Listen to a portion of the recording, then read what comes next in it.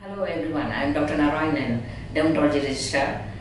I am here to update the skin manifestations in COVID-19. First of all, some epidemiology about the COVID. COVID is due to SARS-Cov-2 virus, and which we know about earlier as in terms of SARS virus and MERS-CoV-2 virus in 2002 and 12, endemic in China and Saudi Arabia. As you know, the group of these viruses were transmitted quite fast with droplet infections or in terms of fomites touching as hard surfaces or objects. The fatality is quite high with this COVID-19, reported up to 15%. The COVID does produce hypersensitivity rashes like any other viral infection which you see, which can be generalized non-specific rashes. As you can see in this picture, a morbilliform type, in the first one you see of a young child on the trunk and on the extremities, and you see a young lady in the trunk. These rashes sometimes can be blotchy and they are generalized and they can occur in the face, trunk, extremities, anywhere. Secondly, you can see arterial rashes, which is also generalized and spread throughout the body. Third, we also see an atypical type of varicella-form rash like chickenpox, which is more common in the trunk, more in adults. The difference between chickenpox and this is it's more in the trunk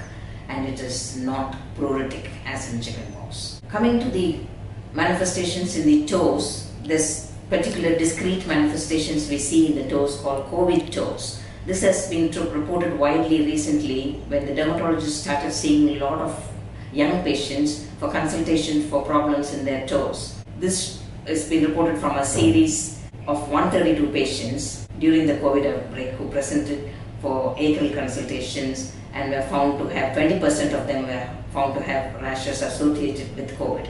However, these patients either had COVID symptoms or contact with COVID patients, and only 11 of them were confirmed tested by swabs. The evolution of these rashes start with bruise-like well-defined rashes which later develop into blisters and finally evolve into purplish bluish coloration, and they crust and heal up in the time span of 2 weeks. They can either appear before the COVID rash symptoms or at the onset of the COVID rash.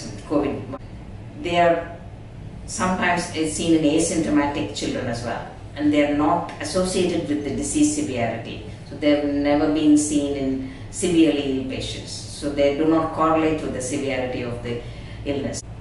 As you can see, the study which came up in the chart, which shows two types of rashes. One of it is like the chilblain-like, and which is likely in a higher age group of 23 years old, and the erythema multiforme, or the well-defined rashes in lower, younger teens and young children, which was significant.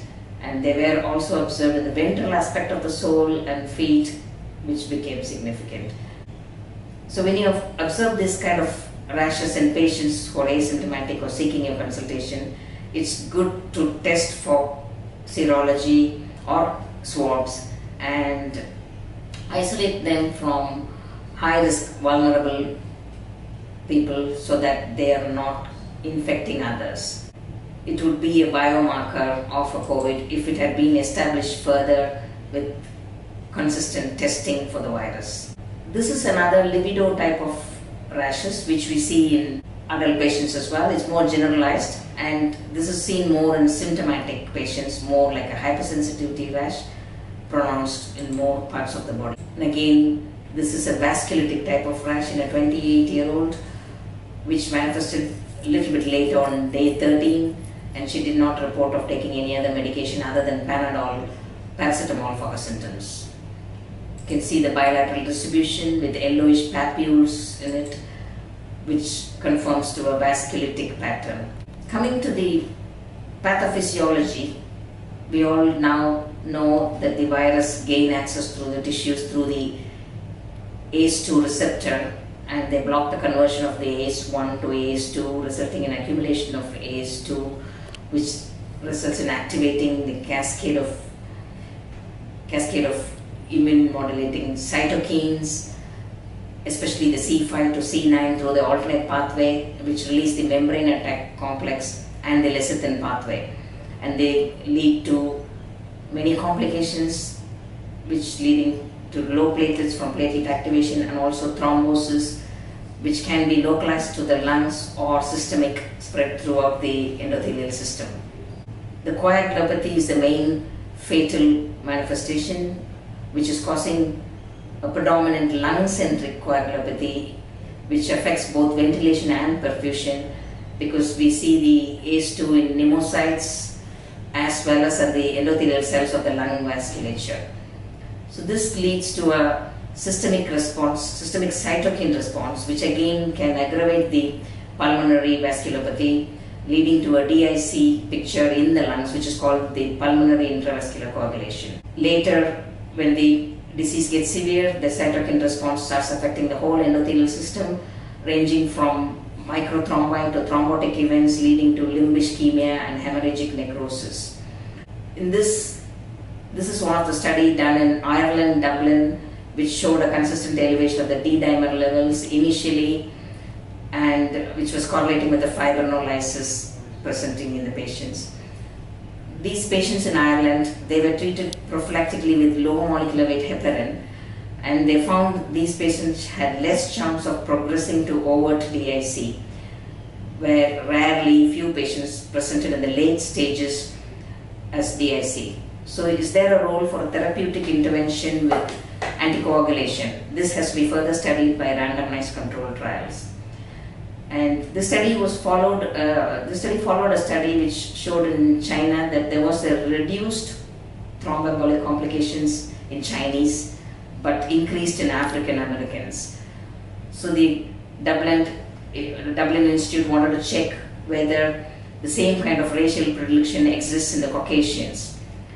But however, they had 15% mortality as well, with corresponding to the higher age group. So when you come to the skin manifestations in the critically ill patients, we see the thrombotic vasculopathy manifesting as, again, DIC-like picture, which I explained before. The parameters of the laboratory parameters we find which are abnormal are elevated prothrombin time and a partial thromboplastin time, fibrinogen and D-dimer, along with low platelets and an elevated CRP. The antiphospholipid antibodies like anticardiolipin and anti-beta-2 glycoprotein are also elevated, which came out in one of the journals in NEJM produced from China. There were some biopsies reported in these critically ill patients which corresponded to the deep-seated vasculitis of big vessels and which caused thrombotic occlusion of these vessels. And you can see some of the thrombotic episodes like gangrene happening in these patients.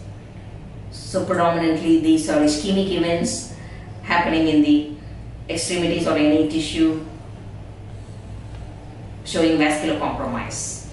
Last but not least is the occupation-related skin disease we see in healthcare professionals, especially on wearing masks, which affects the nasal bridge, cheeks and forehead and other pressure-related areas, and these can be avoided by using no-sting barrier cream initially before putting on the masks. Then if there are erosions in this area, then you can use thin hydrocolloid dressings as well prior to putting on these masks. Again, repeated hand washing leads to hand dermatitis in patients who are prone to, in healthcare professionals who are prone to atopy or contact dermatitis. These are managed by repeated emollients and mild topical corticosteroids if the areas are inflamed. Also, flare of existing diseases like acne, rosacea can happen from the wearing of these protective equipments as well as the stress related to functioning during the COVID epidemic. There are a lot more research going on into the treatment strategies for COVID-19. One of the areas being looked at in New York, US is the therapeutic anticoagulation, as we discussed before. And another one is blocking the cytokine pathway, which is the C5, which activates the alternate pathway through biologics, through monoclonal antibodies. We still have to wait for the research for treatment first, as well as the vaccine to effectively combat this severe epidemic illness. Thank you.